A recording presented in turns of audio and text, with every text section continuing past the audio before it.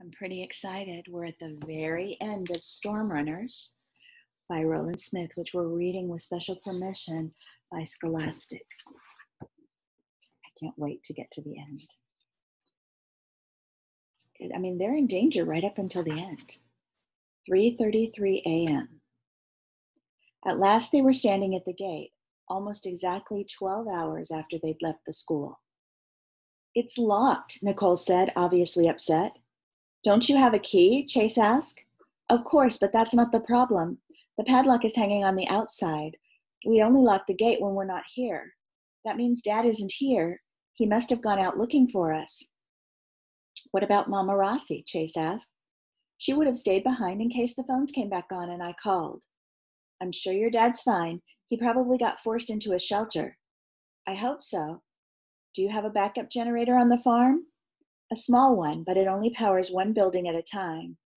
"We have 3 generators in the rigs. Let's get through and power the farm up." Nicole unlocked the gate. They walked through it. She closed the gate but didn't lock it. The quad was exactly where Chase had parked it, though it had tipped over. "Do you want to walk or try to ride up to the house?" "Ride," Nicole and Rashawn said together. "That's what I thought," Chase said, "but the quad is going to be unstable in the wind with 3 people on it. We'll have to keep a low profile." That means down low. Remember that talked about the building having a low profile? "If it starts to tip, just lean the opposite way. No sudden moves. We don't want to flip it." They righted the quad. Chase swung on first, turned the key, and then pushed the ignition switch. It didn't start. With the rain and being tipped over by the wind, it could have any number of problems, none of which he could repair where they were. He adjusted the choke and pushed the ignition switch again. "We might be walking after all." He made another adjustment to the choke, then let it set for a minute before giving the switch one last try. It started. At least Chase thought it started. The quad was loud, but he couldn't hear the roar of the engine above the roar of the wind. "Do you see the helmets anywhere?" He had left them hanging on the handlebars. "They're long gone," Nicole said. Chase laughed at himself. They had just spent half the night walking through a hurricane, and he was worrying about helmets. He should be worried about helmets. He pulled his headlamp off, handed it to Nicole. He told her to climb on behind him, and Rashawn to climb on behind Nicole. "Everyone lean forward," he shouted. "Face your headlamps to the side in opposite directions and keep your eyes open. This way we'll have a 180-degree view. If you see a problem, like a big branch flying our direction, tap me on the shoulder in the direction it's coming. I'm going to drive directly to the farmhouse to check on Mama Rossi." He leaned forward until his chin was almost touching his knees. Nicole draped herself across his back. Under other circumstances, he might have felt very different about having Nicole this close to him, and he wondered if Nicole was thinking the same thing. He started out slowly, getting a feel for the overloaded quad. The steering was sluggish in the crosswind. Up ahead, he remembered the road veering to the left. The wind would be at their backs, and he might be able to pick up speed. There was standing water on the gravel road, but not nearly as much as there had been on the highway. The quad's balloon tires cut through the water easily, but he'd have to watch out for hydroplaning, which was just as dangerous as driving on ice. That's when you're driving along in water and your tires kind of lose contact. They skid along. So if your parents or somebody you're driving with, the car has ever started to slide in water, that's hydroplaning. Hydro is water. Hydro means water.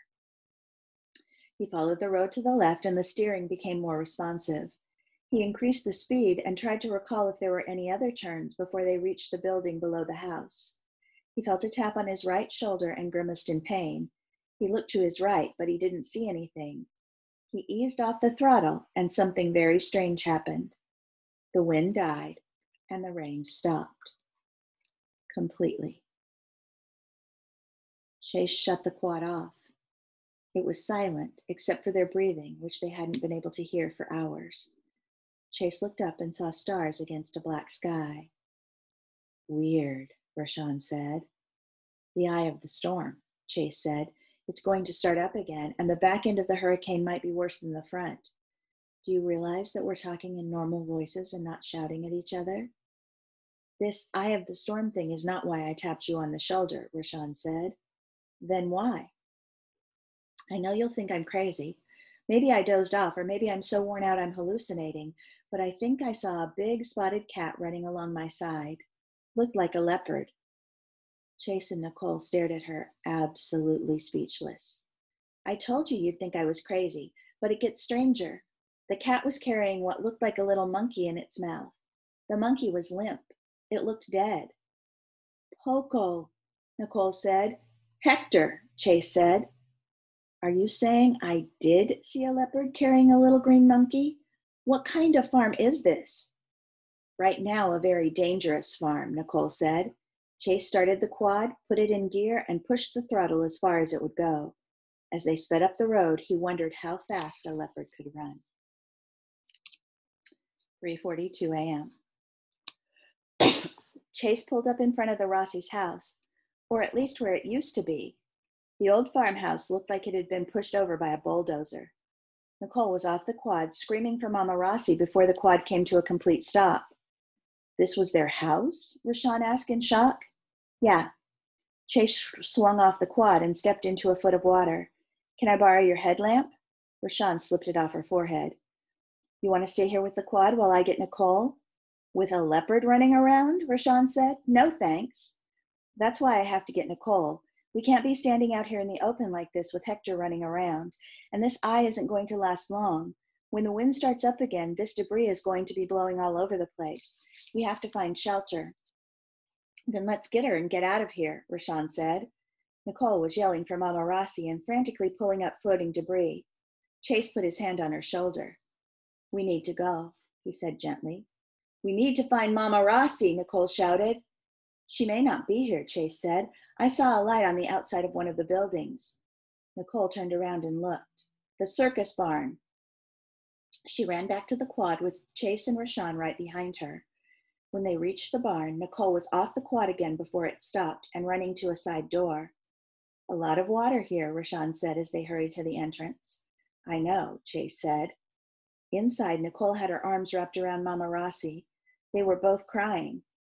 Chase was relieved Mama Rossi had made it through the storm, but he knew they were still far from safe. 3 feet in from the door, there was a good 6 inches of standing water. Is that an elephant? Rashawn asked. Her name's Pet, Chase said. Nicole's mom is kind of small. Don't let that fool you, Chase said. She's bigger than she looks, and older. She's actually Nicole's grandmother. They walked over and Mama Rossi hugged them both. Where's Dad? Nicole asked. Mama Rossi shook her head. I don't know. He left hours ago to see if he could find you. I was sitting in the house waiting for you when it started to come apart. I ran down here and I've been sitting here ever since. Did you stop at the house? Nicole nodded, tears running down her cheeks. It's gone, she said quietly. Mama Rossi put her arms around her. It's just a house. We can rebuild a house. Did you see Poco up there? He jumped out of my arms and disappeared into the night. Rashawn was about to say something, but Nicole cut her off. We didn't see him, she said. I'm sure he's fine. I'm sure your father's fine too, Mama Rossi said. He'll be back now that the storm's over. It's not over, Chase said. We're in the eye of... His words were cut off by a gust of wind slamming into the metal building. Pet pulled on her chains and threw hay and sawdust over her back and her gray trunk. The wind's going to scare that baby right out of her, Mama Rossi shouted above the noise. Chase glanced at the door. The water was rising. That, my friends, is the end. This is a trilogy, and I do have books 2 and books 3. I'll probably do a survey and ask you if you would like me to keep reading. So we will probably read together again soon. And if we don't read Storm Runners, we'll be reading something else.